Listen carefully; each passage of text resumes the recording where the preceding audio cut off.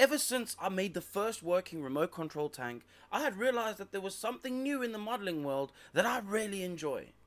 And in a future video, I want to make this Rukkatruck squigbuggy actually drive around. But in order to do that, I'm going to need to do a little bit of research in how to make this car work. At first, I bought a Jeep, which is a very small 1/32 scale micro car. After realizing this is not going to fit inside the Rukkatruck without way too much modification, I decided that I needed to actually explore making my own car with perhaps a 3D printer. Now before I go ahead and put too much time into designing something, I want to test something with somebody else's design first. And this gets me into the parts testing phase long before I do any designing and wasting time without knowing whether any of this is going to work. And so I found this design by ROXY on Cult.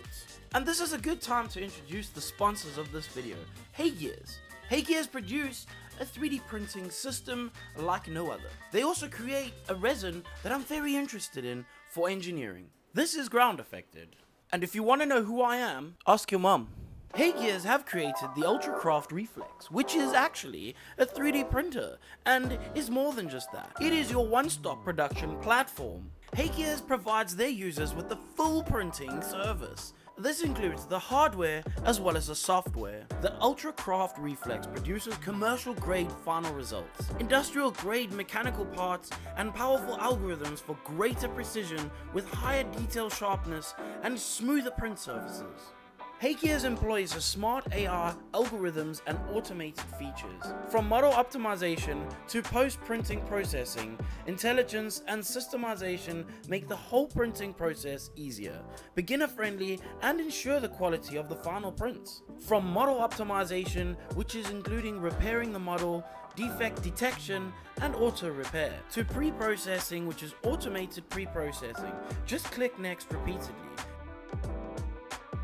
The entire system has been designed with zero contact with resin in mind. So that means that the resin can automatically be filled in your vat, and you will also get reminders when the resin is about to run out.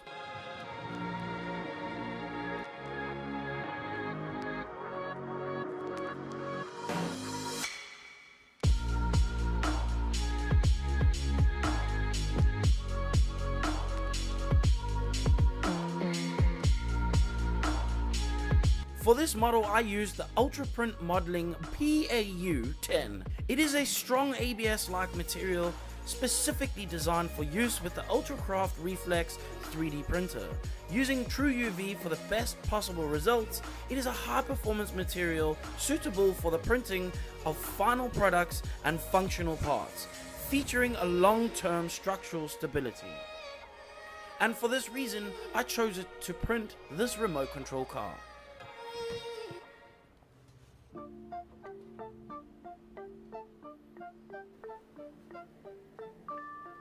There is also the independent washing box design, which means you do not need to touch resin at all during the printing process. Now, I didn't use very many supports on my model because this one was printed specifically on the build plate flat, which is another big test that a lot of people may overlook. But essentially for me, printing something on the build plate flat is a very difficult task to do because you need to expose it just enough to keep the parts on the plate. And if you do, you can end up with a really large elephant foot, which is where at the bottom of the print, you end up with a slightly wider piece than what the actual print is. And I'm gonna be totally honest when I say that this print came off with almost no elephant foot. There was a little bit, but it is expected because it needs to stay somehow on the build plate. However, it just peeled off the build plate. Like, I've never felt anything come off the build plate this easy. This build plate and the way that it comes up is amazing. I like everything about this build plate. But when you use the app to support your models, you will find that the supports will come off super easy. Sometimes you may need to use a little bit of warm water to help that, but in general they come off really easy.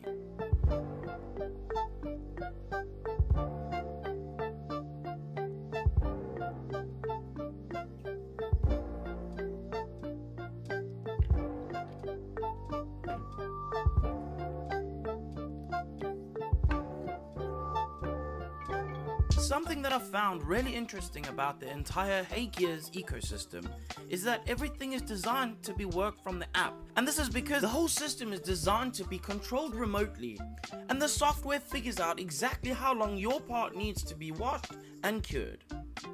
You get better print results with the dual UV wavelength final curing. This is a higher energy and power density with even curing across the entire build height.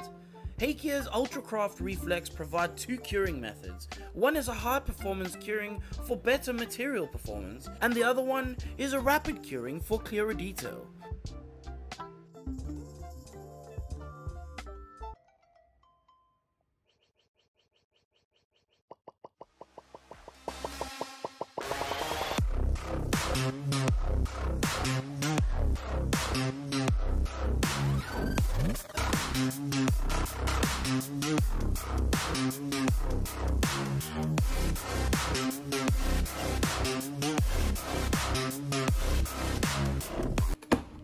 I ordered a load of parts from orlandohunter.co.uk. I will leave a link for them in the description for you to find them, so you can also order parts in the future if you want to make something like this. Also, by the way, they have Race Castle, which is this really crazy place full of toys. I'm going to show that in a future video, so make sure to keep your eyes out for that. Now obviously it was time to start building this car, and most of this is just screwing everything together. Normally I would have to do a lot of drilling of parts, especially when it comes to 3D printed bits, and I didn't have to drill anything. All of the screws pretty much fit.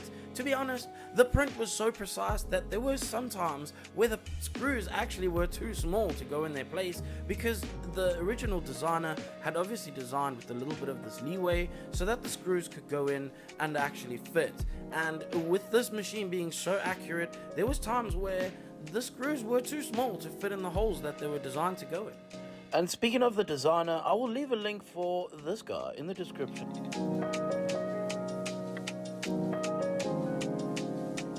Obviously a lot of these parts are built according to how this kit essentially was. I basically scavenged all the parts out of one model kit to make one that was 3D printed, because 3D printed is just cooler.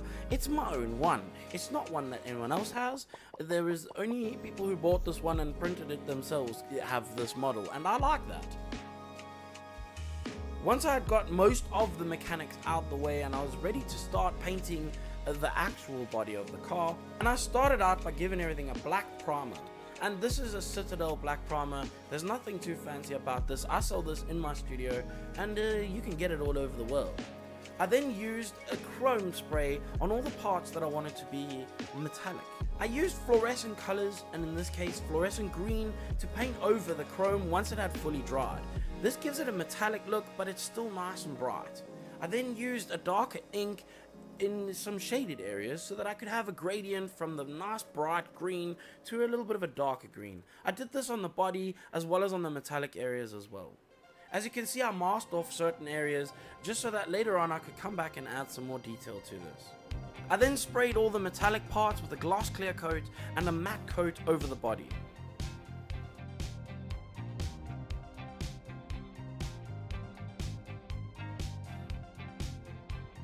While that paint was drying, it was time for me to put some of the mechanical bits together that come with the kit, as well as add them to the parts that I printed. In some parts you can't even tell I had printed certain things. Now that the body was dry enough, I could add the checkers that I stole totally not from Space Marine's transfer sheet, but we won't tell anyone. And this is all the parts laid out and ready to build the car.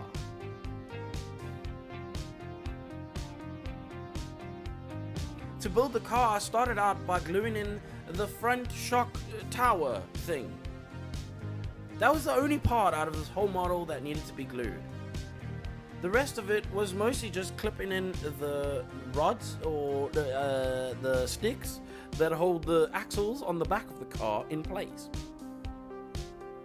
Even the motor housing in this case, which holds the gears, is printed, and I still can't get over it. There are these cool little bumpers for the side of the car, which are now screwed into place. I still can't even believe that I'm saying these words. Screwing into resin, I get it, I've done this before, but the way this felt is different. I can't really explain it to you. It's just felt very different. I then had to set up the steering and screw on the cage onto the back of the vehicle.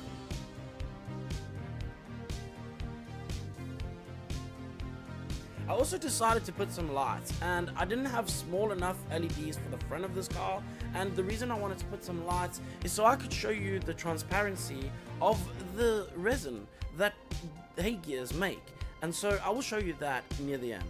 I painted the battery holder so that it wasn't just a boring black blob, and I screwed that into place after I had sprayed green over the top of it.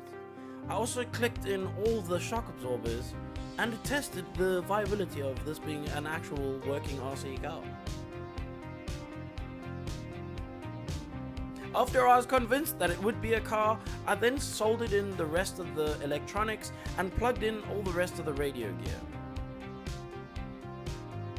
I also installed the transparent light shields that I had printed using the transparent resin from hay gears. And once I had everything plugged in, it was time to call this model done.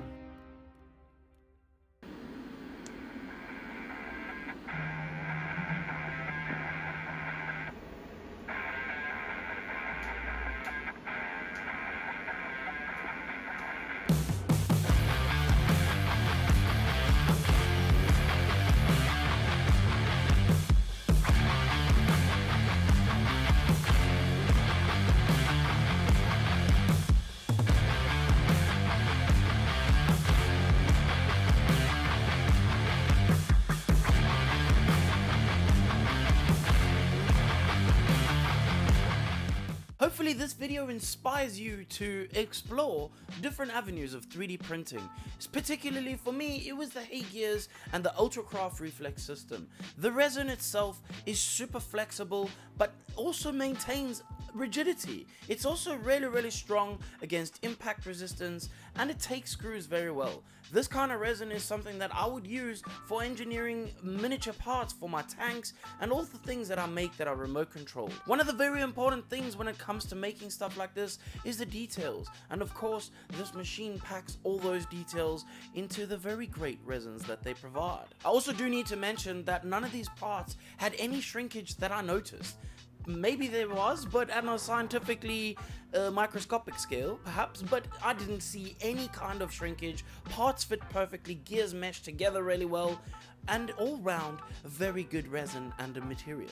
And I've bashed this car all over the place. I've driven it out in the bush, I've driven it in my shop, I gave it to my 9-year-old to drive, and nothing's broken yet. So I can really attest to the strength of this resin for the purposes that I'm using it for. Genuinely, when I started 3D printing, I never expected anything like this ever to be possible. And now, the future is looking very bright. So we are at the end of the video, and I would like to say a super special thank you to my patrons who support me making these videos. We got another new patron this week, and I'd like to thank him right now. And that is Walker Buck. Thank you, Walker Buck, for blinding my eyes with the light of the Patreon and keeping the videos rolling. Now, of course, we are at the best part of the video. This is really the only part that anybody really cares about, and this is where I get to tell you, if you don't like anything that you saw in this video, then you can please kindly just f*** off. I'm sorry, hey gears, that's how I end all my videos. Please don't be angry with me.